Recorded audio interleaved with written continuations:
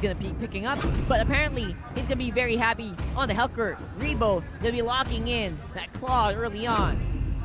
They're looking like, Bren eSports is looking like a team that wants to go for fights earlier on just so that Kimmy won't be able to scale up properly.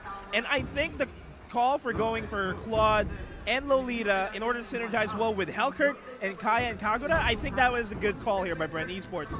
And Execration opting to pick up Harley, though. What do you think about that? That's a great counter to the early game threat that apparently Bren eSports is showing right here for us. Because earlier I thought Bren was going to go for the late game because of the ban on the Brock, but apparently they are the ones who want to take this earlier on. Picking up the Helkert, fast response around the map. Same with the Claw. Early level 4 kills is a really big threat here for this squad. Add that on with basically free support with Yuji on the Kagura. That's just kill threats all around the map for this team. Execration, they do have some sort of kill threat as well. Zapdo's going to be picking up the Leo more. Jeff Cutie Forever on that Kimmy can deal a lot of damage as well. Supported by the Minoan Fury, supported by the Hurricane Dance, they might just be able to catch Bren eSports with their pants down here. Yeah, and again, Execration looks like they're the huge team fighting team that we already kind of expected from Bren. Execration is usually the team that wants to play early game. The roles have been switched up in this matchup. And right now it's going to be the matchup between an immovable force and an unstoppable object. Who is going to win here? Execration versus Bren eSports? That's a big question, man. And we are going to be going into the Game 1 for the Mobile Legends Bang Bang Professional League Season 2 playoffs. Again, a big thank you to our elite sponsors, Ayala Malls, and our legendary sponsor, Smart. All of this presented by Moonsoon. What do you think is going to be the scoreline here, though? That's a question. Scoreline here, I am already expecting, I don't want to give any predictions here, but I'm expecting a 2-1 for Bren eSports. At least a minimum of 2-1 for Bren eSports, but let's go into the match. First game of the day, ladies and gentlemen, Bren eSports versus Execration. Immediately, we're seeing Execration just teaming up together and making sure that nobody gets picked off earlier on in the game in order to give Bren eSports an advantage here. Yeah, and again, Bren eSports is playing a lot safer than I thought they would. Apparently, the late game Claude is what they want to focus on here. Early rotations on the turtle area is what the play here for Bren eSports is going to be. Man, Claude here needs to really keep going for the jungle, get the camps as much as possible, farm up in order for him to start being a threat, because with the added bonus of Helkert just being present in the map, they can just pressure all the lanes all at the same time, but immediately here. Yep, again, the turtle going to be the one, the crab rather, going to be the one to be prioritized here by Bren eSports. They always want to play over that gold advantage. That's been their trademark ever since the first season. They're not slowing that down at any point here in the first match of the game. Of course, you have to secure the gold in order for you to get item, but immediately, a first blood by Pakbet there. That just changes the landscape here real quick. Yeah, even the cameraman didn't actually expect that to happen. Neither did I. A bit of a slip up here for Yuji in the mid lane. A lot of this is going to be a huge threat later on. This Alice is going to be very essential. It is central to Diane, to Lard. All their ultimates will have to be compounded with the ultimate from this Alice in order to be effective. And Pakbet looks like he's playing very, very aggressive. They want to secure this turtle early on, and they are in a very good position to do so. They really are. Zapdo caught in a bad spot here. Whoa, that's a lot of damage. Almost gets taken out there, but the majority of Bren eSports here are already on level 4. They can go for a fight. Yep, Bren eSports looking like they're being pinned up against the wall on all sides of the map. This Kimmy pick is just paying off dividends here for Execration. Yeah, Coco has no response over to the top lane right now. We are going to see a turtle take here with Bren eSports contesting this from Execration.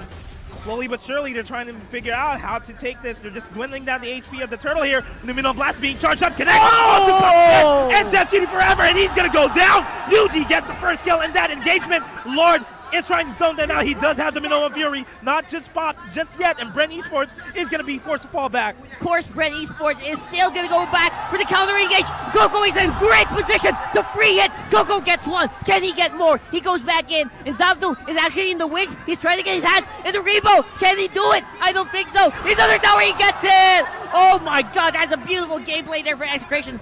But their HP bars are actually getting whittled down very, very quickly.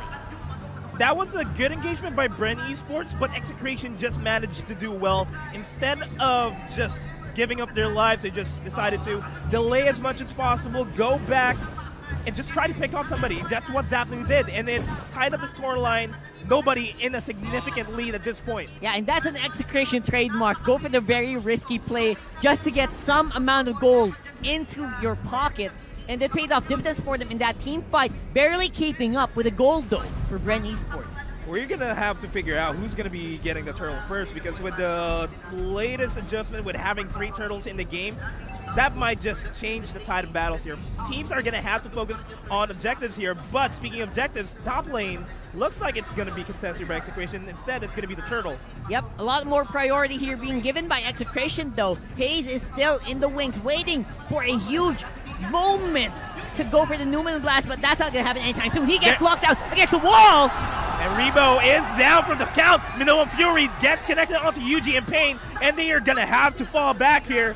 Meanwhile, the bottom lane, Zapnu going for Coco. Nice duke there by Coco. He's going left and right. I don't know what's going on with this man. He's playing around in the bottom lane against Zapnu. The rest of Execration, though, they're trying to go for the backup. Dian just way too late to the party. 4 members being allotted by Bren eSports, while the top lane, though, gets pushed out. Look at that micro outplay by Coco. It was really just there. Zapnu had no answers whatsoever. That was just masterful, but meanwhile, that's already a top turret going down. Yeah, that's the power of the Kimmy pick. Early taking down of the turrets is just so easy for the team that has the Kimmy. And that's the reason why this is gonna get picked a lot more in this tournament. That's what I predict, at least. Yeah, this is already going to be a very interesting tournament. A lot more open-ended choices. Nobody is going to just go for the meta. Everybody needs to go for the off-meta picks in order for them to have the upper hand. Again, Kimmy is one of those big off-meta picks that we have to watch out for, and that is showing. Execration is showing why that is going to be the case here. So much damage output, especially if you can protect it for a long period of time, which is exactly what Execration is doing right now. Kimmy really does start to hurt. I don't know if Claude will be able to keep up with the scaling that Kimmy has in this game alone, but we'll find out as time goes by. We are already in the mid-game stage of the game. Bottom turret is going to fall down here by Execration, and I think there's going to be a retaliation. Down a pounder onto Pain. That Hurricane Dance is going to connect to him. Dark Nightfall is going to be connected. Pain is going to go down. Minoan Blast though! That's a huge Numen Blast with a follow-up on the Yin Yang overturn. Is going to be way too late though. Rebo though, he's wreaking havoc right now on the front lines of Execration at the end. He's going to be victim to Hayes. And Yuji is here for the follow-up on the Lord. Here's Jeff Kitty forever though. He's trying to go in for a little bit of backup. It's going to be enough to stop Bren eSports on their track. But that gold lead right now for Execration, I did not expect this. That's 1,000 gold lead that we did not expect happening at all. We've never seen that happen during the regular season, and this is the first time I think we are seeing an engagement here. Oh my god, Jeff Cooper, he gets taken out right off the bat. And again, Minoan Fury gonna be stopped right there by Bren eSports. It is time to go on macro mode. Bren eSports prioritizing the turtle, getting that buff, adds up so much damage to the attacks. And of course, that will be stopped right here by Hayes, though. They get read by like a book. Secured will be going over to Bren eSports. And Dian is actually forced to use a Hurricane Dance. That is going to be at the cost of their turret. Sure, they do get one out of that engagement, but they're losing this engagement over the middle lane. Bet it's just going to get erased. What was that? That was such a weird placement for this Alice in that stage of the game where he cannot really get out. And Payne is on the Kaya. He is controlling the tempo of this game right now. And Coco getting so much free farm on the bottom side of the map as well. Execration is not in any position to answer this. We're seeing a huge rotation from Execration, though. They're going to try to defend this. Kaya, I haven't seen good Divine Judgment just yet. Phantom Seed is going to be called here, and I think they're just going to distract them from pushing any further. Yep, again, here is the signature Bren eSports. Where do they get this goal around the map? They are getting pushed back over and over again, but they still manage to get a lead. That is just out of pure rotation. Apparently, they are showing that off right here as well. And that is how they work. Bren eSports focuses more on the rotations in order for them to get the objectives, get kills, and get objectives. And that is really a trademark that other teams should start incorporating into their playstyle. Yeah, they've been given a whole season. They've been given the whole of Season 1 as well to study that up. Apparently, Bren eSports is still the master of the craft, no matter how much the other teams try to emulate it. It is just from the masters themselves that they are able to execute it as beautifully as this. It's paying off for them immediately. Things are looking really bleak here for Execration. Sure, they got a turret advantage, but is it really counting towards the win, though? It doesn't look like it. That's the point right now. They picked the Kimmy because they wanted to get the early game advantage. And where is it right now? This Kimmy is starting to look a lot more softer as this game is progressing. Because as they are starting to get a lot more sturdier, they can withstand the Kimmy Blast. They can dive onto him a lot easier. And I think that's a power of the composition right here. And I think that's something that we're gonna have to watch out for, because Bren eSports, they look like they're gonna start their steamrolling session once more. I think that is gonna happen. We might see a road roller here. You know, let's compare these two marksmen here. We got Claude, we got Kimmy. Claude is scaling really better at, you know, as soon as we reach the late game stage. Yeah. We're already at a late game stage, and they're starting to not have any answers at all when he comes in. Yeah, because I think Coco showed us earlier just why Claude is so much better in the late game compared to Kimmy in terms of being a marksman, because of the mobility, because of how well he can reposition himself when he's put in a very bad spot in a team fight.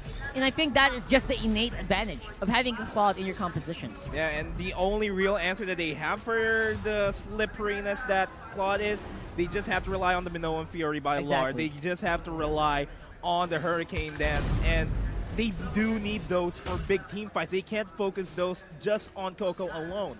Yeah, and again, Coco is going to be such a huge tool here for Bren eSports later on. I think Payne that's the #1 priority here for Payne. For the meantime, though, the end, he's going to get kicked off. Coco going to try to dodge it out. He's going to ult in the face of Execration instead. What dodge are you talking about? He's going hard on the Zapdu. He gets taken out. Rebo is on the killing spree. Hayes is just blocking everything that Jeff Cutie Forever can throw out. And Bren eSports is looking so on form right now. And right now, they're going to be converting it into a Lord take, and it's really, really bleak for Execration here. That was a bad engagement. It was nice to go for the Minoan Fury, but there were no follow-ups from Pakbet or Jeff Cutie Forever at all. That's exactly what I was looking for earlier. I mean, Coco was so exposed in that bottom, in that very tight corridor. So I was a bit waiting for Execration to pull the trigger on that. Maybe a bit of hesitation cost them so much gold in that exchange. And right now, they're already knocking at the doors of Execration here. The tier 2 turrets are going to go down. Look at the experience difference there. That is huge. That is a huge swing. Like, once Bren had the advantage. Zapnu, though, has Rebo, but that Dark Knight Falls is going to be triggered. Rebo goes for the blink and manages to escape, and wow, that's just really masterful. That is, again, masterful use of the Hellcurt. And again, showed to us by Rebo. Zapnu gonna get taken out right off the bat, just like that. Picked off in no man's land. And I think that is a huge mistake here. Again, Zapnu trying to overextend when the rest of his team is just safely snuggled inside the base. And this is looking like the end here for Execration. They're getting boxed in all throughout their base. And it's going to be very difficult for them to find a way out. Man, Lard just needs to make sure that his Minoan Fury connects to a lot of people and make sure that the rest of his team is going to follow through with it. That's the only way that it can come back here. possibly go for a split push, try to distract Bren eSports from pushing in. But that is realistically the only way Execration can do this. Exactly, in Execration, they're waiting for that window. They're looking for that window. It is starting to look lower, smaller and smaller. Coco in the middle of the fight. He is so brave right now. Fighting off. Turret goes down the mid lane as well. Zaldu is taken out. Kimmy is the last remaining hope. Jeff Cutie forever. He's trying to push off the minions as best as he can. But Rebo, he has different plans. Forever, Lord. Bakbet is going to be taken off guard here, and they're spending all they can, and they're actually able to defend this as much as they can, but they don't have enough firepower here. Dian diving into 4 people, that is not a wise decision there. Resurrect being popped there onto Pain. Execration will be almost wiped there. Lord just doing what he can to defend this.